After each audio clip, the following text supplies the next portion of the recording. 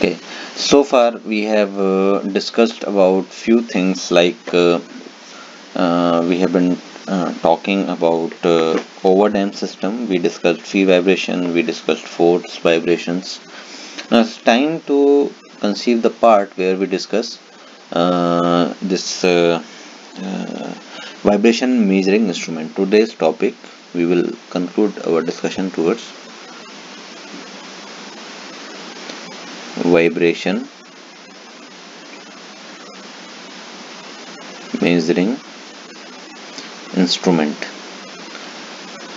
Now, what specific we are looking forward to measure?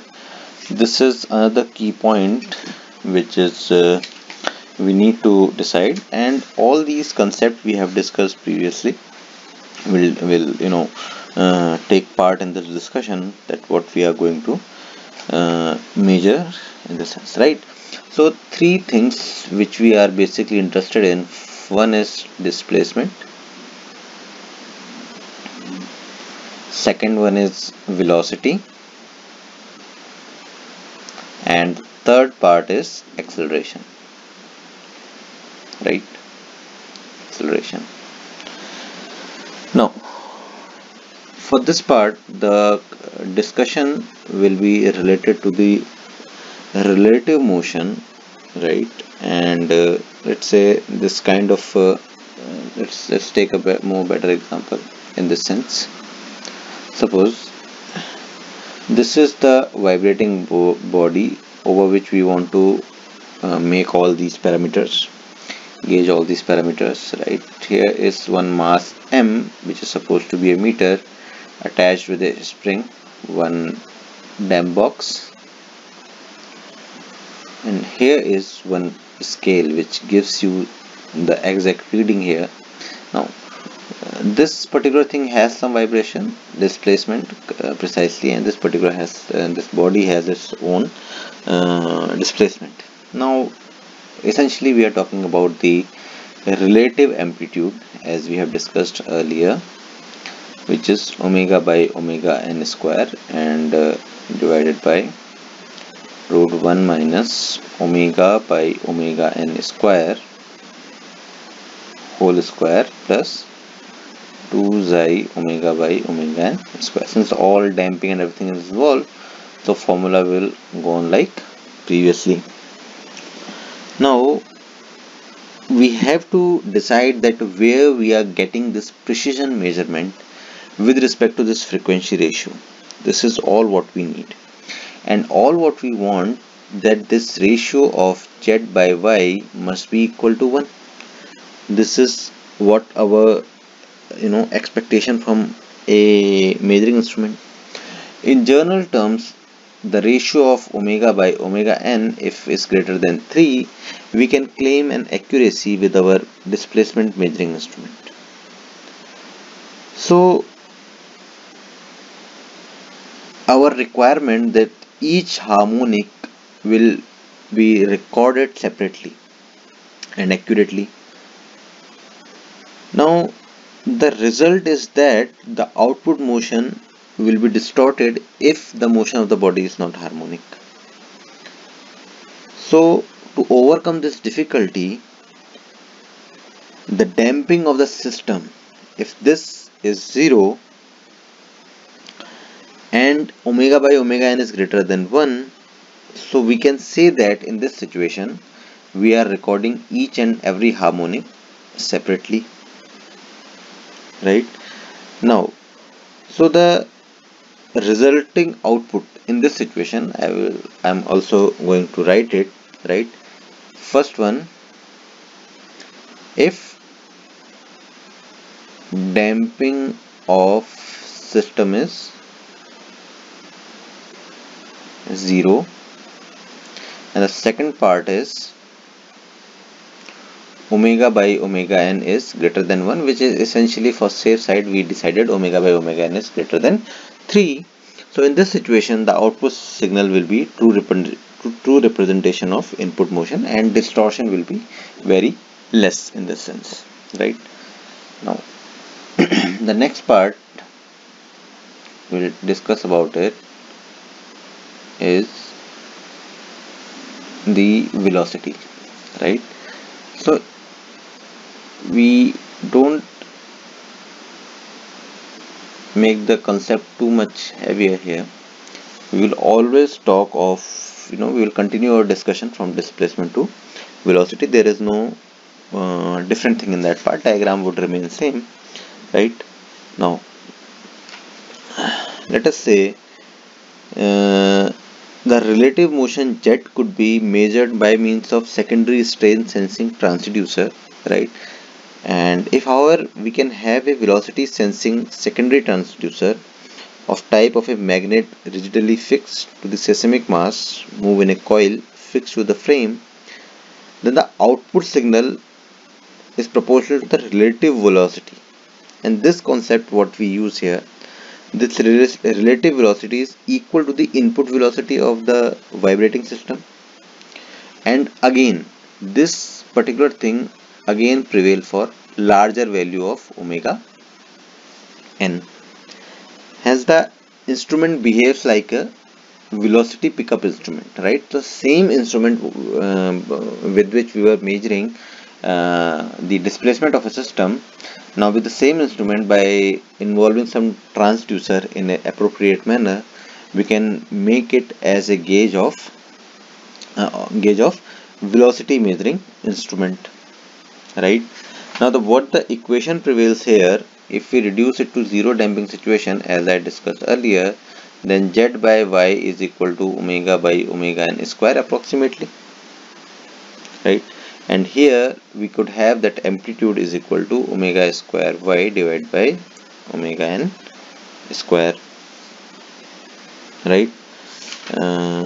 Okay, now now I'm bringing our discussion towards the acceleration measuring instrument. This omega square y, this part represent the magnitude of acceleration.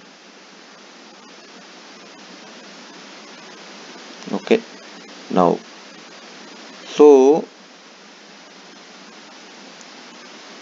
amplitude has been recorded as z, and under these conditions acceleration is proportional to the vibrating body's amplitude and as well as the omega n, which is constant for a particular system.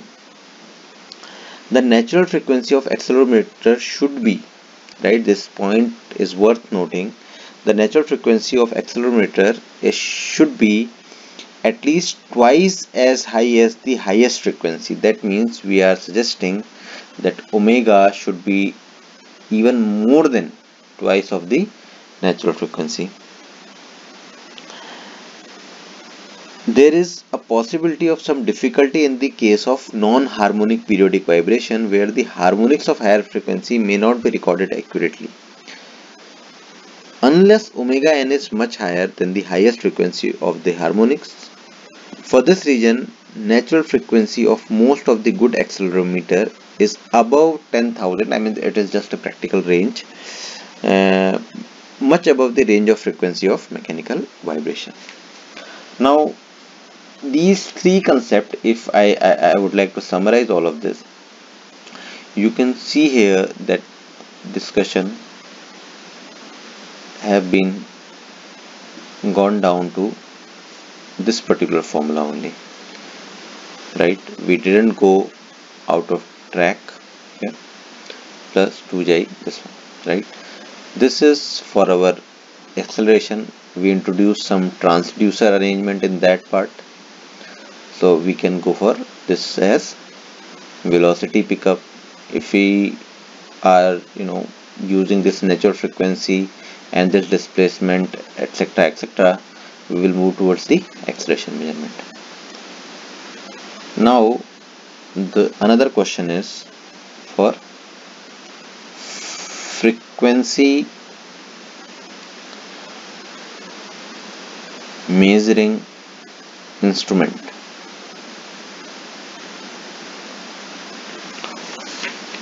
Now in this particular part we will basically discuss a famous instrument which is known as Fraham's reed tachometer. right? Now this is nothing but I'll make a schematic of it in this way, right? Now, so it consists of, as you can see here, number of reeds, right, in the cantilever arrangement, and the natural frequency of set of these reeds is adjusted to give a definite series of known frequencies. When this instrument is attached right here with a free body where frequency of vibration is to be measured, the reed whose natural frequency is nearest to the exciting vibration,